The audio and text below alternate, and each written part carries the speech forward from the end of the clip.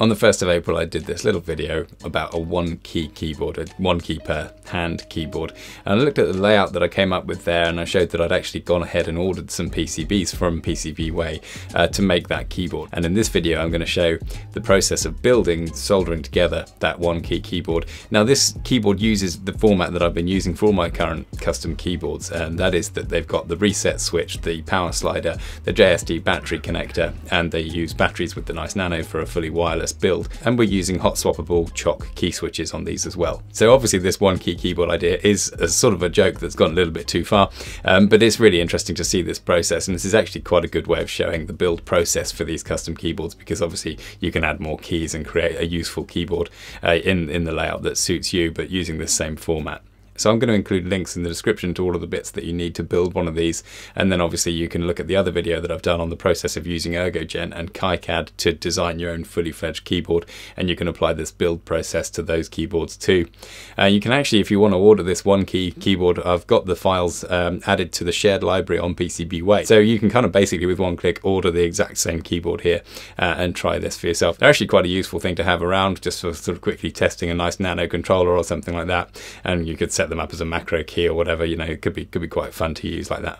PCBWay are kindly sponsoring this video, and they supplied me these boards as well with the gold finish and the purple colour, so they look great, and I'd highly recommend them as a PCB fabricator. They also do CNC and 3D printing and all sorts of other stuff as well. So unfortunately the shipping side delayed these boards and didn't quite arrive in time for my 1st of April video that I did on the single key per hand keyboard, but they've arrived now, and we're going to look at the process of building them right now. And we're going to jump straight in with the slider switch on the board here, because this is the thing that's the most fiddly and most prone to fail. So I like to get this done first. So you can see I'm just touching the pads, putting a bit of solder on those pads. And I'm not doing the one that isn't used at the back there, just the two connected ones. And then we grab this tiny little slider switch and we place it in place so that the pegs are lined up with the holes and it's ready to sink into place there. Now I'm applying that downward pressure with the tweezers. And then I'm just going to add the heat and push down with the tip of the soldering iron on the feet so that it sinks into the pad. You can see actually that bounced back up a little bit. I should have applied a bit more downward pressure there. Do the same the other side.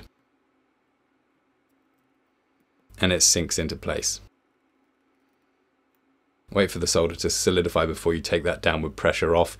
And then I'm just looking at the two contacts on the back. So these are the ones that actually hook up to the traces on the board to create the circuit. And just push them down. And then we can use a multimeter to actually check that everything is working here. So with the slider on and off, we can check that we're seeing that circuit completed. So I'm just measuring up there to see how many pins I need to snap off of the machine sockets. And we're going to go ahead and add some flux to the board here and solder these jumpers. So this footprint on the board here is a clever footprint that allows the nice Nano controller to face up on both halves of a split board. Obviously with the single keyboard it doesn't matter so much. If you had a full keyboard and you want the controllers the same side facing you on both, then this footprint allows that to happen just by soldering together these jumpers. And in this case, we're soldering them on the face of the board that faces you. So essentially the nice Nano is going to cover up this side of the board, so you don't even see these soldered jumpers in this orientation. And this will allow the nice Nano to have its logo facing you. So that's the sort of way that we're orienting these. So just sort of adding heat to both halves of that jumper solder pad there. And I'm now just testing the continuity of those. I'm just touching the back of the blob of solder and then the through hole, just to make sure that through hole is connected to that pad. We know the back of the pad's connected to the trace roots on the board, so that shows that those jumpers have all worked. So now I'm just adding some flux to the back here over the through holes in preparation for putting the sockets in. So we're just going to drop these sockets into place here. And it's much easier to actually have both of them in place so that you've got a bit of stability to the board. So I'm just going to tuck in the other one as well. Okay, so I'm kind of positioning that over the top of the sockets now. There is still a bit of play there, so you sort of have to hold it so that they're as upright as you can, and then get one of these pins soldered in to sort of add that stability so that it makes it a bit easier to do the rest of it. And we're just going to go ahead and add some heat to the edge of the through hole and the pin at the same time, so they're both hot, and then you'll see the solder flow down in the gap. And you just sort of push the solder towards that joint. Now this is definitely not a soldering tutorial video. I'm absolutely no expert in soldering. This is more about showing you how it's actually quite approachable to do this with basically no soldering experience. You can actually build a custom keyboard quite easily, even if you're just fudging it like me here. So I'm going to stick some masking tape over the top of those sockets now. And then we're going to use the legs of these diodes, and I'll put the link to the exact diodes I'm using here for the thickness of these wires. They're just right. So I'm just pushing that through the tape into the socket hole, and you'll feel it go in and stop at the bottom. And then we're going to use these little snips just to snip off.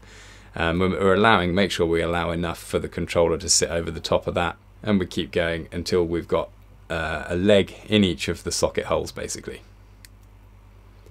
And then we can get our nice nano controller and place it over the top and make sure the pins are coming through each of the holes there.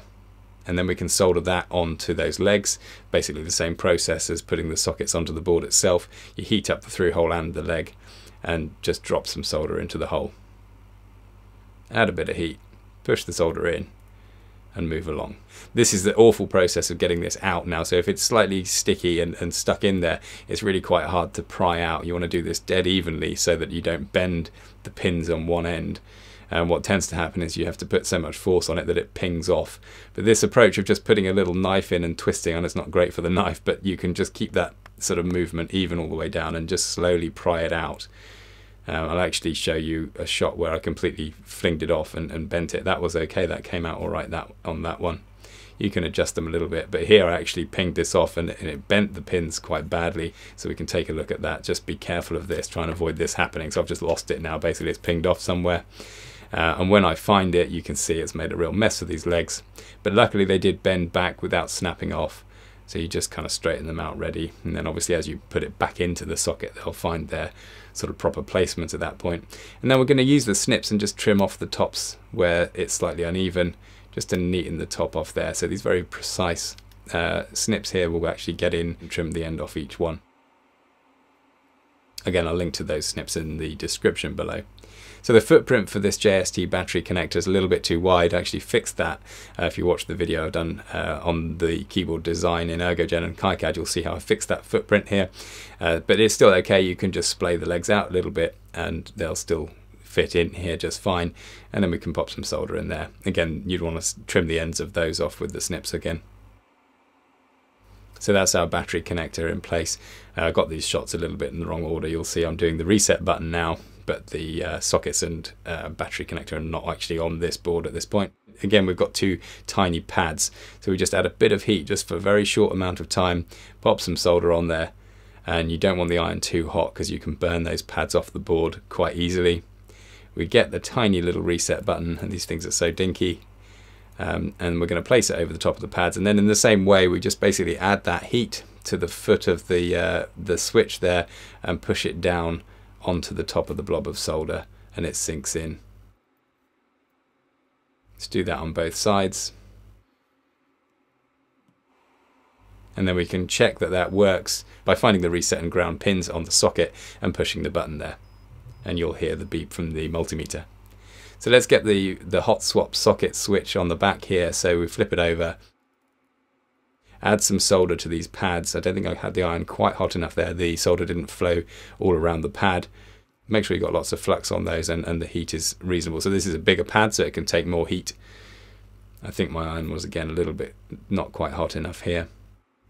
So you see it bounce back again there. I didn't sort of keep it in place properly. I'm not really applying enough downward pressure. You want to make sure that can sink into place as soon as the solder is reflowing.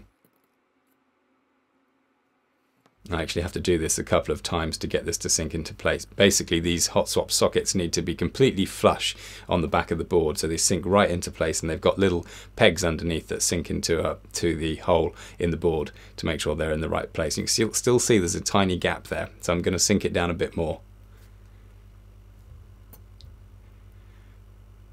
So just keeping that downward pressure there, making sure the solder is finished reflowing before we release that downward pressure. And now we can see it's dead flush with the board. There's no gap underneath it. So now we can pop the switch into place here now, and we can see how that's looking. And we just sort of squeeze that through. I like to kind of push the back of the socket as I'm doing that, just to avoid any pressure pushing the socket off the back of the board. So this is the horrendously fiddly bit. We're going to add the connector to the end of our battery. So the battery is supplied just with bare terminals on the ends of the wire. So we use the JST plug, and we need to first crimp on these tiny little connectors. You can see what I'm pointing at there with the tweezers. There's a little sort of notch on the bottom of the metal bit and a little groove in the plug here, which you can see. So that is what lines up. Now the main thing here is working out which one is the positive and which one's negative. So if you follow the trace route around, you can make sure you're using the right one here. You can see which way round that plug's got to go, and then make sure you're putting it into the right side of this plug when you push this in. So it's just a question of pushing it in, and you'll see that little notch on the metal bit goes all the way through and shows in the little gap there, the other side of that plastic clip, and it clicks in so it won't come back out once that's in place. And then you can go ahead and actually just click it into the socket, just slide it in, and then we can sort of tuck the battery down into the space between the controller sockets. Just find a sort of, try and get the wire in a neat position, and check we've got the voltage reading in the right places there on the live and ground pins on that socket with the switch on and off. Obviously make sure that works, and then add the controller to our socket over the top of the battery. And then we're done. We can turn it on with the slider switch and we'll see the blue light on the controller come on. So it's gone straight into its bootloader mode because this is the first time we've turned this nice Nano on, so the blue light's just flashing, ready for that first flash of firmware. So hopefully that's been a useful look at how to build one of these keyboards based on my kind of framework of these particular components here.